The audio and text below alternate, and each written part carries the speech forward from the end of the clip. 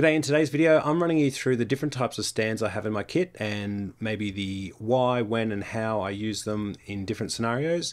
I'd love for you to leave a comment once you've watched it and let me know your thoughts and if you have any other different types of stands that you use.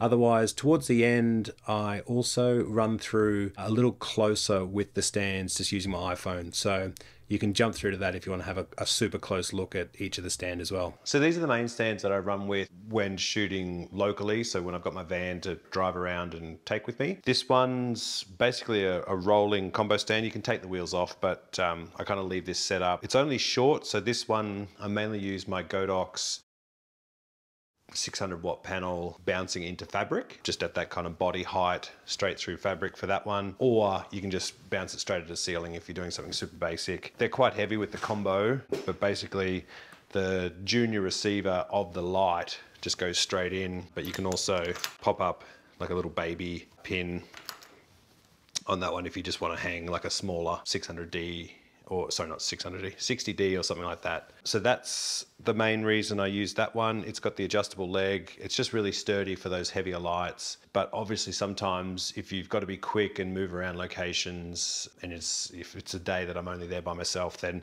this one's pretty heavy to kind of chug around with your other gear. So horses for courses, I don't bring this one out all the time, but if I've got someone else with me, definitely a go-to. One of the newest stands I've gotten is basically they call it this one's a Kupo Midi Max baby kit stand. Basically a baby stand, essentially a little bit thinner than a C-stand or a combo stand, but it's got the legs that spread out rather than a C-stand, which just has, you know, the legs all coming from the center pole. Basically, I bought this one after chatting with a gaffer about using C-stands outside, and I'd previously kind of taken the risk to use C-stands outside to pop the boom of the mic out or have some of the heavier lights on C-stands. And he was basically just saying, don't do it. C-stands outside are just a nightmare. So make sure you always have a combo stand or something like that where the legs come out. And that way you're just much safer in the wind and being able to put the shotties safely, just because of that. The higher point of the legs brace the stand a bit better. So with this one being a baby version, you obviously got the smaller baby pin. So you chuck your grip on the top and then you can run, you know, you could pop a scrim or something off there, or just pop your lights straight on there and screw it down with the adapter. So it's a little bit smaller obviously than the combo stand style, but this one's great. It goes, you know, high, more than high enough than what I need, and just gives you that confidence to be a bit safer outdoors when using lighting equipment. So that's basically a baby stand. That's a Kupo version, nice and beefy. My main go-to outdoor stand is this heavy combo stand. This one's a Manfrotto, goes up to about 3.5 meters if you need it. And basically it's a combo stand, and currently I've got the kind of Hollywood grip in it, but you've got your junior pin receiver. It's also got a baby pin if you need it as well. So you could chuck a little, I don't know what you could put on there, but something small. It's got the thread on there, so that's there, and that can be an inlet as well, not just the adapter. So with the combo stand, it's probably a bit thicker. Just looking, I'm pretty sure they're thicker than the C-stands, and just gives you that really sturdy, because of the height that you can kind of have the middle brace part, gives you that much more stability for the heavier equipment. And then with, again, talking to that gaffer, he was saying rather than just using like a grip head, the circumference of these smaller grip heads just don't give you the stability enough for kind of outdoor use for wind and things if sudden gusts come. So if you've got like a 40-inch floppy or a 48-inch floppy, then this just isn't enough to bite down safely enough. So I took his words with that and thought I want to be much safer. So ordered the Hollywood. So as you can see, the circumference, yeah, it's at least double, pretty much double the little smaller grip head. So that kind of gives me a lot more confidence to use the floppies and the flags and stuff. So this is just a tiny one, but you can just see, you chuck your stand on it, chuck your arm, and then you would have, you know, whichever way you want to fly it out and about.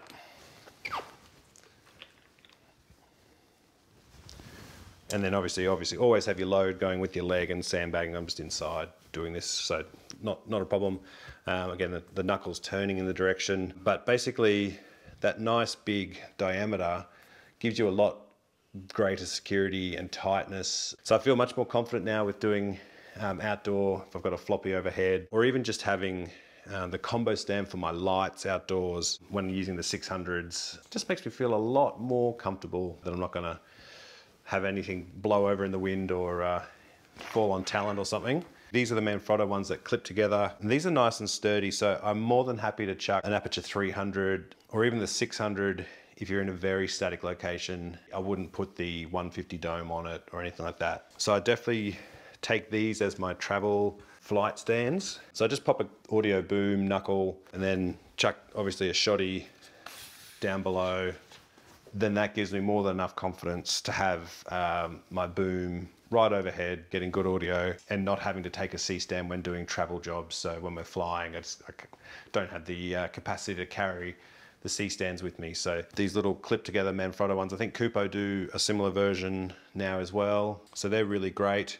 And this can go super high as needed. I can't remember the exact height, but more than enough for what I need. Rightio, then lastly, obviously for indoor shoots, the go-to C-stand. I have a whole bunch of these now, which is really great. I've recently kind of upgraded per se to use Kupo as my C-stands.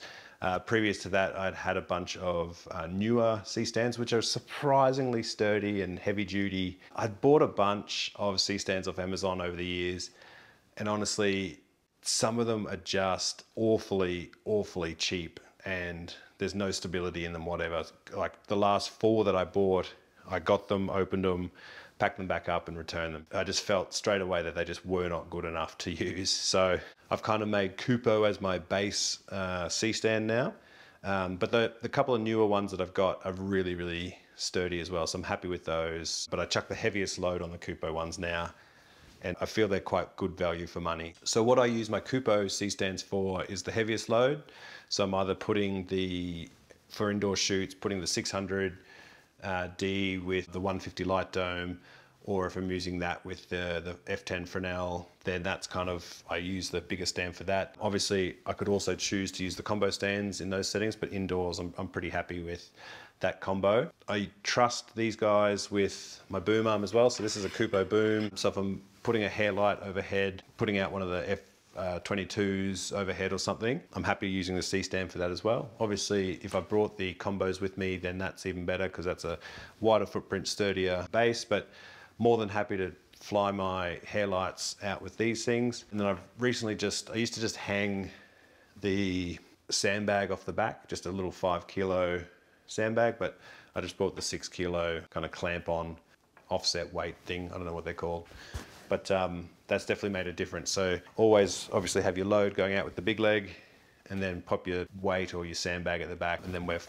happily and safely got the hair light above the talent. So again, I've kind of, for no other reason other than I think their gear is really great, Kupo's now kind of my base standard for my grip gear where possible. Because I'm not a grip guy, I'm just a one-man band with an assistant and things at times, I don't want to invest too far into my grip, but I also want to be really safe and have longevity in it. So I definitely feel that Kupo's where it's at for my kind of positioning at the moment, and I've been really happy with the value and the strength and stability to date. So one of the stands that I take with me when traveling, because I can't take C-stands and I can't take combos with flights, is this is a Manfrotto Nano Plus stand.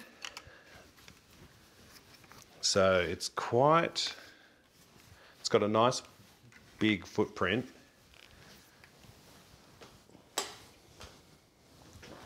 See that back there? And it goes quite tall.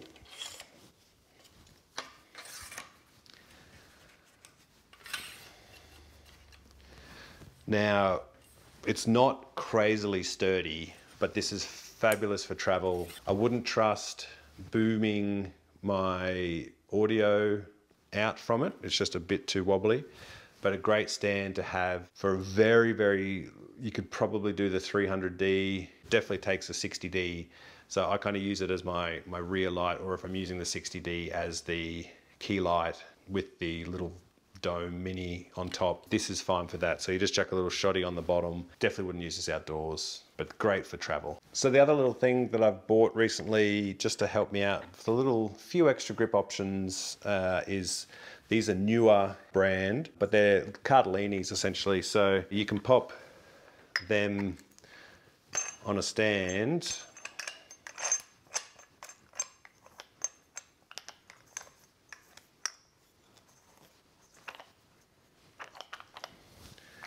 and then they've got a little baby pin on them.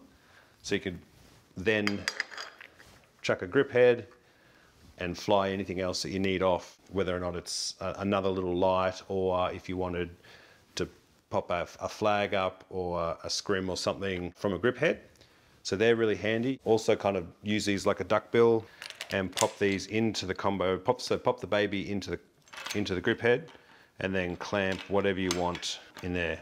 Could be a piece of timber, it could be anything. So that's kind of great with that option. So it's a two-way kind of use, or you can come along to a table and clamp that to a table, and then you've got your baby pin to chuck a light on top with those. So I've got two of those now. They're just the Neewer brand. They're relatively small, but just for the minor gripping that I need to do, I kind of felt these would come in handy. So I was pretty excited to pick those up. They were fairly cheap, I can't remember the price, but just another little thing to add into my kit. Ultimately, I'm just working on my ability to convince every single client to hire a gaffer and a grip truck with everything we do, but obviously budgets don't always go that way and you don't need that for every single job, but I would love that ultimately. Righto, so there you have it. That's a bunch of the different types of stands that I use in my work. Not every job am I able to take the van and take all this equipment. When I'm flying to jobs, you've got to go pretty minimal and weight-wise.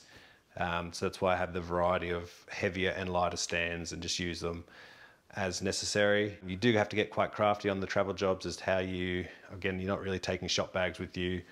So how you kind of weigh things down, whether it's with some extra V-lock batteries or I have heard of people using some sort of water bags, so I might check that out as well. And don't forget to pop a comment if you've seen something that you think I could do better, or there's another product that you think would really be handy, especially for all the travel jobs I've got coming up and the flights I've got to take. So I'm trying to keep my kit very nimble. So if you've got any ideas on that, let me know. Hope you're having a great week and enjoying what you're doing, and hopefully you got something out of this and we can all keep progressing together.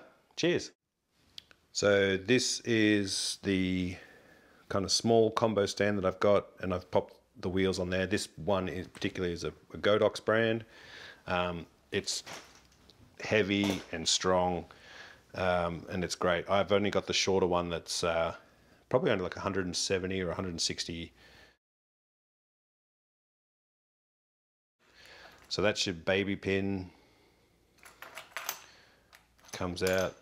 You can just pop that up as well. It doesn't have to be sideways. Then you got your junior pin receiver in there, your safety chain, latch. So I really enjoy the weight and size of that one. This one is the Kupo basically baby stand. Nice and sturdy. And great for, I'm going to start using that as my outdoor minimum stand. So just to be a bit safer outside. So it's just a baby pin. So you got to chuck a grip head to then go from there, or just pop your light straight on the baby pin. This one's my Kupo boom arm. Self-explanatory. I think it's about 2.4 meters, and that's on the Kupo C-stand, swinging leg C-stand. So they're nice and beefy, and this was just the Neewer 6 kilogram counterbalance weight. They do have a hook on the back too if you need it. This one, well, that's the Hollywood up here. into the combo stand, and you've also got the junior pin adapter on the top there if you need it too. But the combo stand, this is the Manfrotto one. It's just a beast. It's nearly 10 kilos itself, and the legs spread out nice and wide, and you do have the adjustable leg if you want to come out on a funny angle or something, so that's really handy. So I use that for my heaviest lights, or if I'm trying to boom out a heavy floppy overhead outdoors, that's definitely an option. And then this is the kind of lighter light stand. So this is just the aluminium style, so they're light as a feather, and I use these mainly when I'm traveling, or just as background lights for set, which don't, if they're just the 60D or the Amaran or something small. And then this is just one of my boom arms, again, newer one. Got the XLR, you can go in, generally use a wireless one anyway, but it's there if I need. And that seems to be my minimum stand that I would trust for booming audio out. If I'm indoors, I'll just use a C-stand, but if I'm traveling, then I just take these Manfrotto ones that clip together,